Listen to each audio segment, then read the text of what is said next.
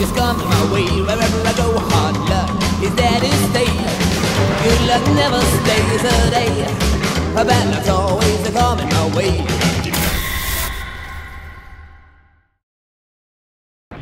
For today's adventure, I thought I'd do something a little bit different and step away from all the glitz and glamour of Hollywood, no matter how good or bad it is. Decide to do something a little bit more dirty. I'm talking cults.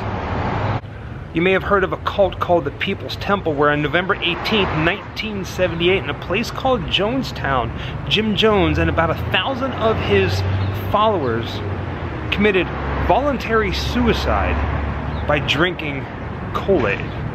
Now, Jim Jones was a preacher, a self-proclaimed healer from Indianapolis, and in the 50s, he started what is called the People's Temple. Eventually, they moved out of Indianapolis here to California, set up shop in San Francisco, but they opened up churches throughout the entire state.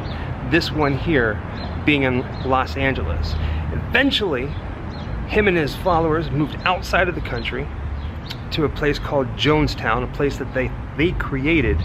They ended up drinking grape-flavored Kool-Aid and committing voluntary suicide. Today, the church is a Seventh-day Adventist church, still in use. And it's a historical landmark. And I want to say it's probably about 6 years before Jim Jones and his followers moved on to Jonestown. They bought this place. And it still looks identical. And supposedly on the inside, all the furniture, the pews, the red cushioned chairs, they're all still here. It's like a Jim Jones time capsule.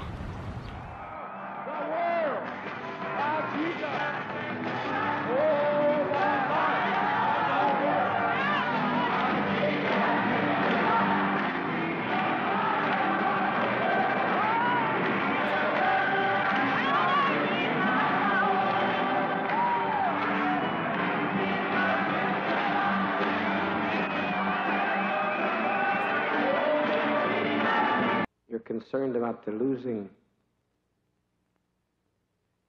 of your sight. You're not able to see me clearly. Things just blur to you. You have to stumble around lately through crowds and are not able to see even people's faces close up to you clearly. That's true. You've told me nothing about your condition. Is that No, correct? I haven't.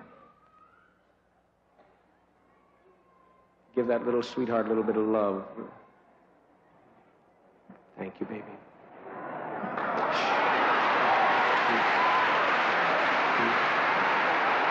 Peace.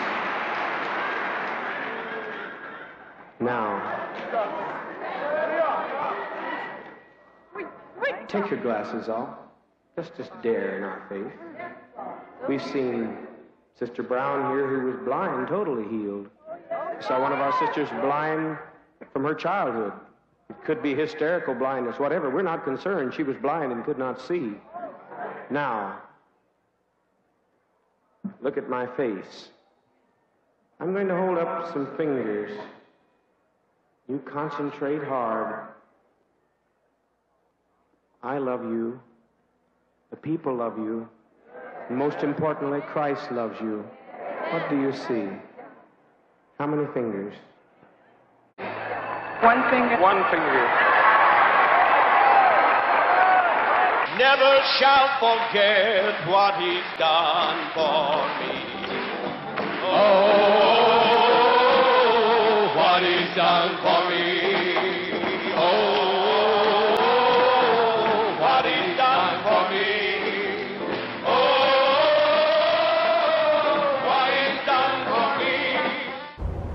This building is indeed massive.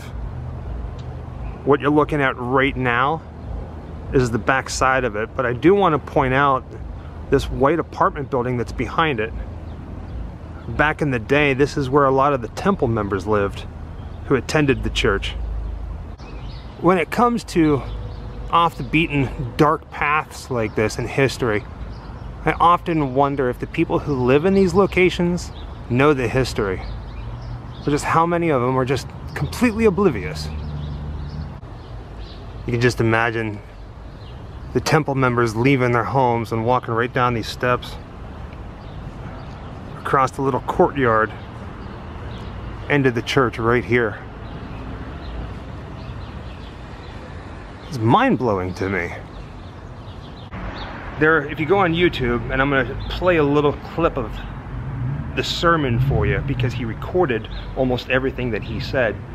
If you go on YouTube, you can listen to the death tapes where he's convincing people to commit suicide for him and with him. It's disturbing. The vat with the green tea in, please. Bring it here so the adults can begin. Beg you, don't fail to follow my advice. You'll be sorry. You'll be sorry. That we do it than that they do it.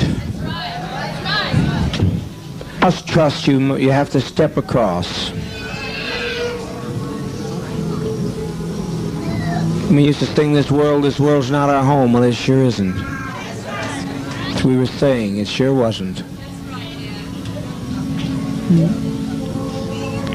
He doesn't want to tell him. All he's doing, if they will tell him, assure these children. Some people assure these children of the relaxation of stepping over to the next plane. We've set an example for others. We've set 1,000 people who say we don't like the way the world is. You stop. Take our life from us. We laid it down. We got tired. We didn't commit suicide. We committed an act of revolutionary suicide protesting the conditions of an inhumane world.